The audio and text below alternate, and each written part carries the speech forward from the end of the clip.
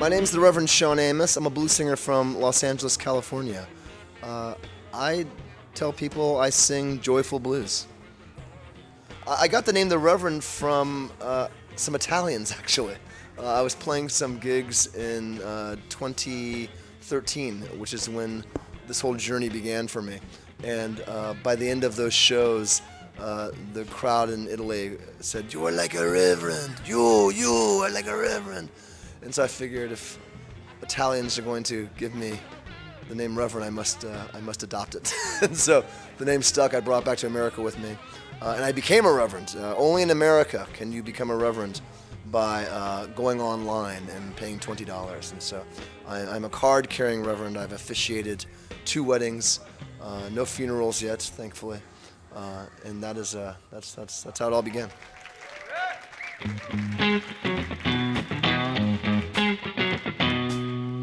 Good evening, Amsterdam. You know, this music is one of the greatest gifts that America's brought to the world. And at least in my country, not everyone pays it close attention. And a lot of people think that this music is in the past tense and not the present tense. And so my mission is to keep the blues alive, one gig at a time. Out late, while you'll be creeping around, eating off of his plate. You gonna miss me, you gonna miss me when I get home. Yeah, you know, it's funny. People say that, you know, the blues is born out of, you know, hard times, and that's the common story that's told about the blues. You know, just born out, and that's true. And the blues is great music of resilience, for sure. But the blues is also music of incredible joy and celebration. And so for me, I think that what works about the blues is that it's evidence that we are all stronger than we give ourselves credit for being.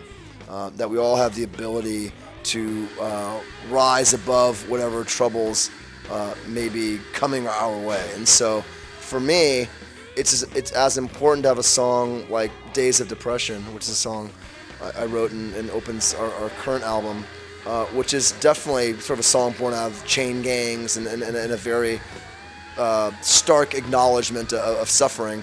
But then there's also a song like You're Gonna Miss Me When I Get Home, which is just a sort of a lustful, you know, sort of you know, done me wrong song. So I mean, if you look at even artists like Muddy Waters, I mean, you know, Got My Mojo Working is not at all, you know, a song born out of depression. It's a song about wanting to get laid.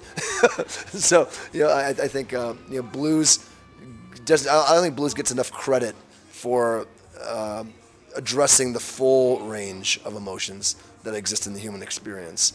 Even though, yes, it was born out of, you know, it was a response to men and women wanting to get control, you know, over their situation, over their circumstance.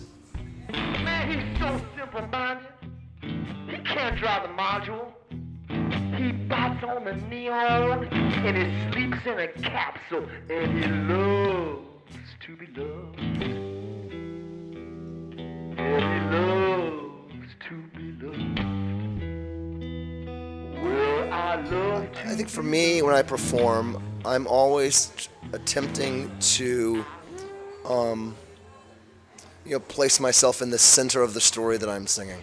And sometimes those stories are born out of personal experiences. You know, I've written about this in the past. You know, it's, you know, public knowledge that, you know, I had a mother who was, you know, very ill, you know, mentally ill when I grew up and committed suicide.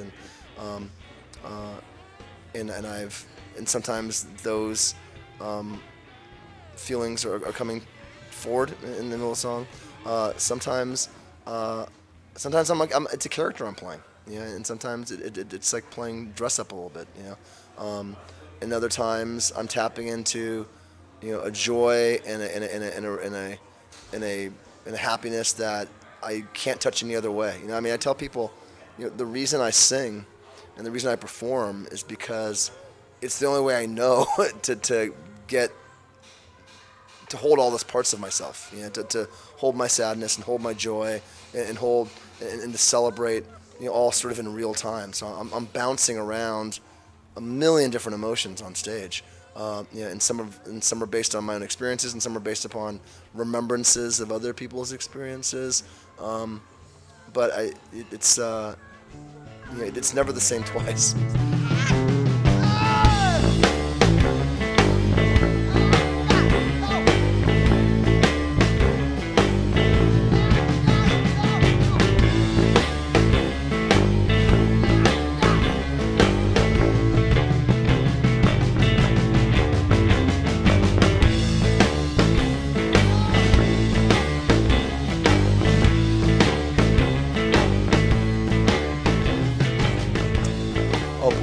You know, this is our first time playing in Amsterdam and playing this lovely club. It's funny, you know, North Sea Jazz Club is similar to a club in California where I live called Vibrato, which is a jazz club that's owned by Herb Alpert, who's a famous musician and was the founder of a record label called A&M Records.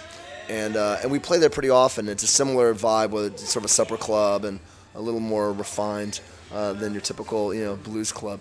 So whenever we play a place like this, you know, my mission is to turn it a little bit into, you know, a rowdier vibe, you know, and so hopefully I can maybe get a little dirty around the edges, and you know, not too crazy, but we'll make it a little little greasy tonight.